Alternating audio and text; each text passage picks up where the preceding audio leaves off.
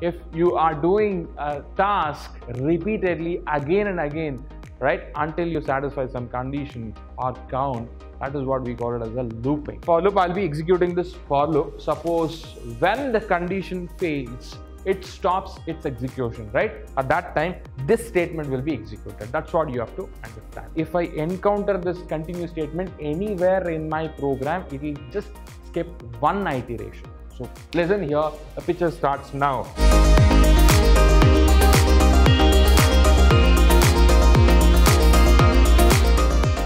Hello everyone, I welcome all of you to the second session on conditional and iterative statements. So guys, in this second session, what is that I am going to discuss?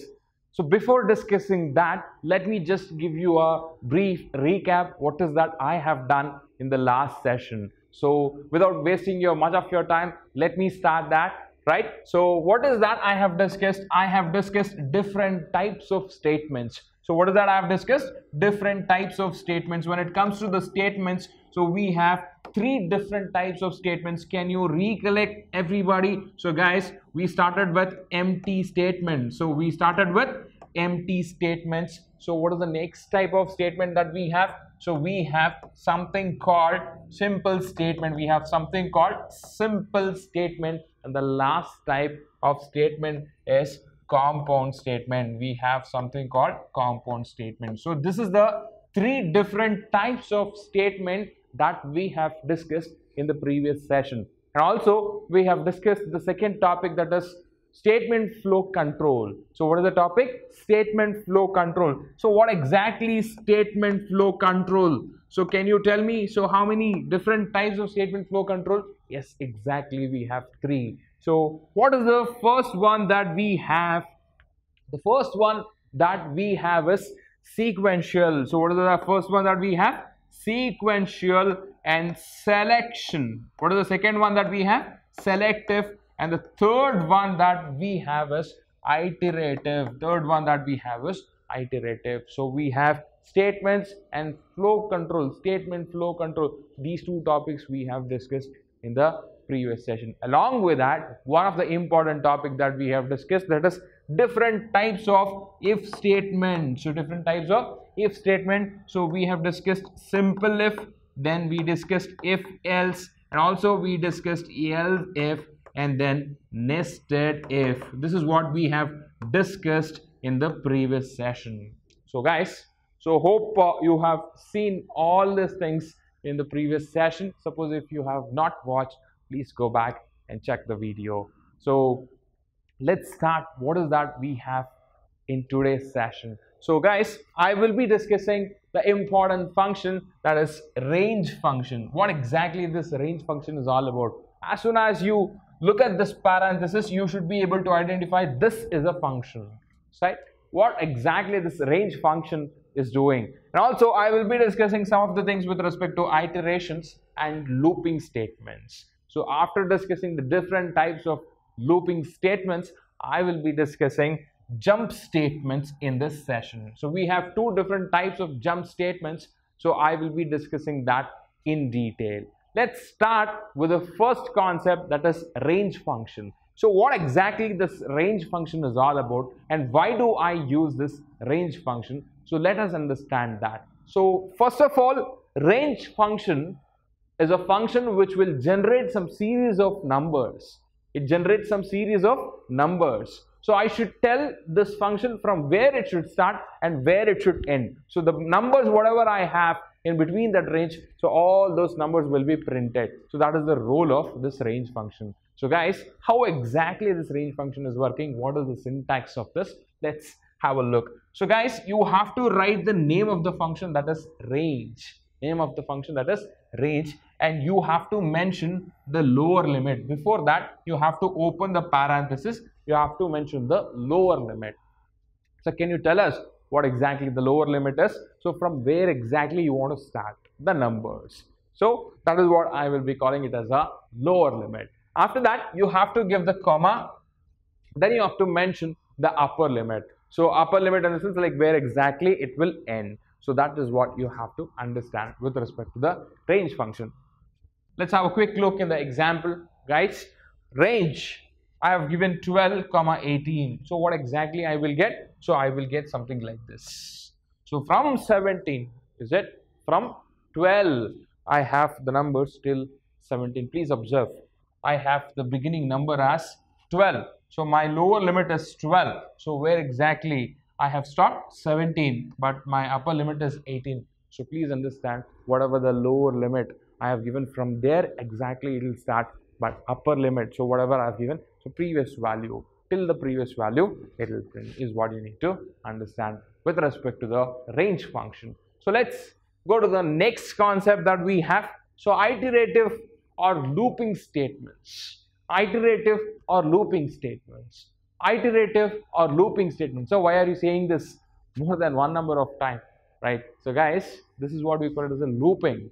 If you are doing a task repeatedly again and again, right, until you satisfy some condition or count, that is what we call it as a looping. That is what we call it as a looping. You're doing the task again and again, again and again. So until you satisfy some counting or some condition, okay, that's what we call it as a looping. Then how many types of loops we have? We have two different types of loop. One is for loop, another one is while loop. Please understand how many different types of loop we have. We have for loop, another one is while loop. So let us understand how exactly these loops are working. So let me start with the first one, that is for loop, right? So what is the syntax and when I have to use this for loop? So when I want to execute some set of statements again and again, but when I know how many number of times I have to execute, then I have to use for loop. Please understand, when I know how many number of times I have to execute some set of statements, so then I have to use for loop, right? So what is the syntax for this for loop, sir? We understood I have to execute 10 number of times, then I have to use for loop, sir, right? So what is the syntax then? So please understand the syntax. So I have to use a keyword called for.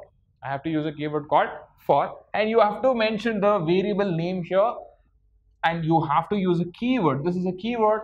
You have to mention in, and you have to mention the sequence.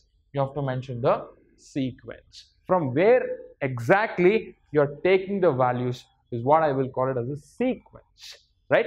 Then after that, whatever the statements that you wanted to repeat, so that you have to mention it inside the for loop. In the sense, please observe, I have the colon, so I have to indent all the statements, whatever the statements that I have indented, so all those statements belongs to for loop. So how many number of times that you wanted, so that many number of times that group of statements will be executed, right? So let's have a quick look. So guys, how do I write the for loop? So I have to use the keyword for.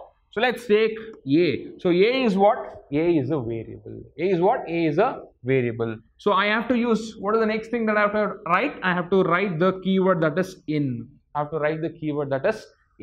Right? Then after that, let's take range, or let's take, I'll just write list, right? 1, 2, 20. So this is what I have. So I will just write L. L is what? L is list. This can be a sequence. I have set of values. I wanted to access each and every value. How exactly this is working, sir, with for loop? So please observe. So after writing this L, so what is that I have to write? I have to write colon. So I will write print. So print A. What exactly will happen, sir? Please understand. Listen to me carefully. So this A, so will go to this L, to the first element in the first iteration. So right now A is a variable which holds the first item that I have in the sequence. So L is a list. So I have a set of values. So fine, using this variable I will access all the elements, all the data items that I have in the sequence. Right now in the first iteration, A will go to the first value whatever I have. So after that I will print A. What is the value of A right now? Right now A value is 1. So fine. After the Now once it is done, once it executes this statement, it will go for the next iteration. So A will go to the next value. What is the next value? I have 10, so it will print 10. So like this, all the items whatever I have, so it will be accessed and it will be printed. So like this, number of times this statement will be executed. So more than one number of times this statement will be executed. So that is what we call it as a loop. That is what we call it as a loop. And I know how many number of times I should execute this. That's why I'm using for loop. That's why I'm using for loop, right? So what is the syntax as of now? You just have to remember only one thing. You just have to remember the syntax. That's it. Now we move on with the lab programs. You will have a better hang of this for loop, right? So you just have to understand the syntax. The keyword is for, and you can use any variable name. I can also write Kaushik. Then after that you can write keyword in. You should write the keyword that is in, and then you have to mention the sequence, set of values, whatever you wanted to access, and then you can mention the set of statements which you wanted to print or which you wanted to execute repeatedly again and again. That should be there inside the block of this for loop. This is how the for loop is working. Moving on to the next concept, I have while loop. So I have two loops. One is for, another one is while. So when I know how many number of times that I have to execute, I will be using for. When I don't know how many number of times I should execute, I'll be using while. Based on condition, I'll be executing the statements. So with respect to while. So that's what you have to understand. When I satisfy the condition, then only I will execute the statements whatever I have inside the while. But when I know how many number of times I have to execute, I'll be using the for. But both are doing the same job. What is that? So it will execute some set of statements again and again, again and again. So that is what you need to understand. Let's understand the syntax of this while. So we all know how exactly the for is working and what is the syntax of for. Let us understand the syntax of while. So guys, we have to write the keyword while. We have to write the keyword while, and we have to write the condition after that.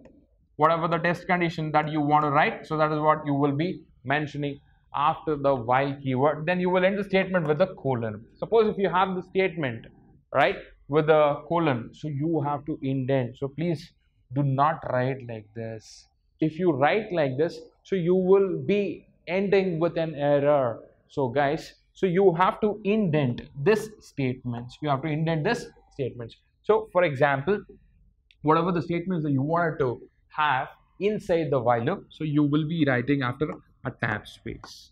After a tab space. So this is the syntax of while loop. This is the syntax of while loop. If this condition is satisfied, whatever the statements that I have here, this will be executed. This will be executed. So until I fail to satisfy this condition, I'll be executing this set of statements, is what you need to understand, right? So moving on to the next one, components of while loop. I can also call it as components of while loop. So loop control elements, also I can use it. I can just use both the statements, but listen to me. What is the different components that I have? So the first thing is initialization of expression. So guys, I have to initialize a value. Let's, for example, a is equal to 10. So this is what I will call it as the initialization. This will be above, outside the loop, outside the while loop, right? Then after that, test expression. So this is what I will call it as a test expression. I have to write the keyword while. Then I will be writing like, a is greater than or equal to 10 colon. Then after that, body of the loop, whatever you wanted to execute, that is what I will call it as the body of the loop. Then update expression. So each time I should increment or I should decrement the value of this a, right?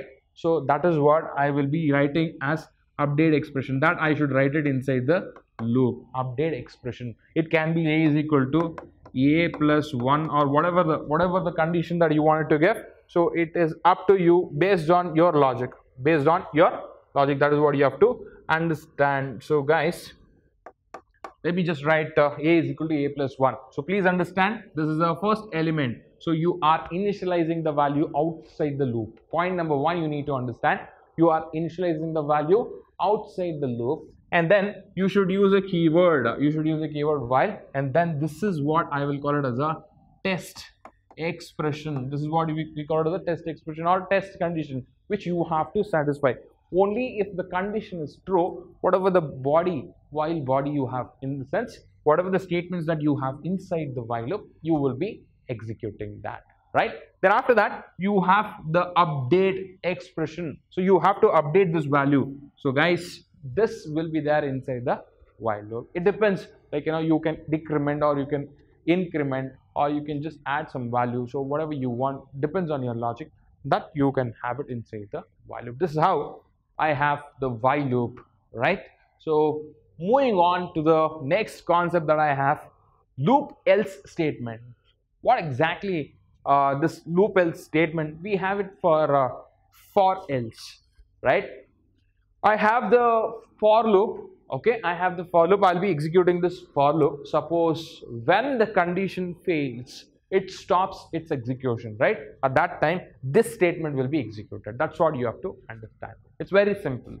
I'll be executing the for loop, right? So you all know the syntax of the for loop. So keyword, that is for, you'll be using a variable, whatever the variable that you want, you will be mentioning here, and then keyword in, you have to mention the sequence, and colon, right? So I have some set of statements inside this for loop. So these set of statements will be executed until it satisfies some count, right? So once it fails, it stops executing. It stops executing the statements again and again.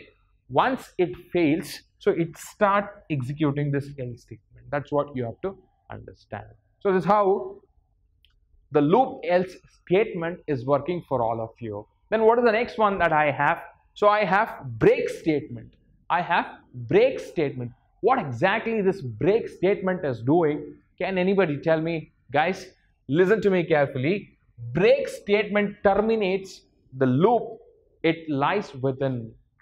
What exactly break statement is doing? It terminates the loop. It terminates the loop. What exactly it means? Okay, I have an example for all of you, right? So if, right? So can you identify the bugs here in this code? Can you tell me the bugs, what we have? So I have the if statement. This is what we have discussed. What type of if? This is the if else, right? So if I have the keyword if, and this is the test condition, then followed by colon. So if I have the colon, can I have it here? So I should not write like this. So please, I will be repeating this again and again so that you will come out of it, so that you will get a hang of it. So what is that? How should I write this? So I should write like this. So if, what is that I have? So b is equal to 0 colon. Then what is the next statement? Print. So I have a tab space here. So print whatever I have the statements. I have to mention it like this. This is how. This is not valid. This is not valid. So fine. After this, I have break statement. After this, I have break statement. Please observe. Then I have else. So should I write else here? So suppose if I write else, what will happen? It will come under this if block only. So that is not right. So I have to come back and I have to write else colon and whatever the statements that I have. I have colon here. Again, I have to give tab space and I have to start writing the statements whatever I have. So listen here, the picture starts now. So I have the break statement here. If I use the break statement, imagine I have the loop. For example, it can be for or it can be while, whatever the loop that I have. So it is inside the loop. It is executing again and again and again and again. A lot of iterations are happening. Okay, it can take 10 iterations or 5 iterations. 5 times it can execute or 6 times it can execute based on the logic that I have given, right? It is in the loop. If I come across with this keyword, that is break, it will come out of the loop. It will come out of the loop. One loop, it can have 10 iteration, 9 iteration. It is not mandatory that I should have only 10. So it can have n number of iterations. One loop can have n number of iterations. Please observe this point because it is very important when it comes to the next concept. So loop can have n number of iterations. what will happen if I encounter break in my program? So it will come out of this loop itself. It will come out of this loop. That is the speciality of break. That is the speciality of break. Please observe, stay tuned. I have the next statement, that is continuous statements. I have this next statement, that is continuous statement. What exactly this continuous statement is working? Guys, I have the continuous statement here. What will happen if I encounter this continuous statement anywhere in my program? It will just skip one iteration. It will skip one iteration. I told you in the previous slide, one loop can have n number of iterations. Break will come out of the loop, but continue will skip one iteration. Suppose if it's there in the 9th, so it will skip 9th iteration. It will directly go to the 8th iteration. So like that. So there is a difference between break and continue. Can you tell me what is the difference that we have? So guys, we have jumping statements. What do we have? We have jumping statements. We have break. What is that we have? We have break and we have continue. So guys, so it will just skip the loop. It will skip the loop. It will skip the iteration. It will skip the iteration. This is what you have to understand with respect to the jump statement. The last concept for the day is, so guys, we have nested loops. So please identify the bugs here. What is that I have done? So can I write like this? Will it be a nested loop if I write like this? So I have the for loop number 1, for loop number 2, and I have print statements. Can I write like this? No. If I write like this, it is not nested. So what should I do for this? For is a for loop keyword that I have to write. So variable, that is I. So in range. So guys, what is that I have given? 1,6 colon, right? So this for loop should come inside this for loop. What is that I have to do? I have to indent. So for j in range. What is the range that I have given? 1 of I colon. Then print statement, whatever you want to have. So whatever you want to print, you can print. So guys, I have the loop inside the loop. I have the loop inside the loop, right? So that is what I will call it as a nested loop. That is what I will call it as a nested loop. Please understand that. Okay. So how many times it will work? Can you just think and tell me? Suppose if this is the code, can you just comment how many times this loop, these statements will be printed? Can you guess? This is the assignment that I'm giving for all of you. So guys, I have come to an end of this session by this concept. So please go back and watch the video again. Write down the syntax of all the iterative statements and break and continue, that is jump statements. So see you all with the next chapter. Until then, please take care of your health, take care of your family, stay safe. Bye bye.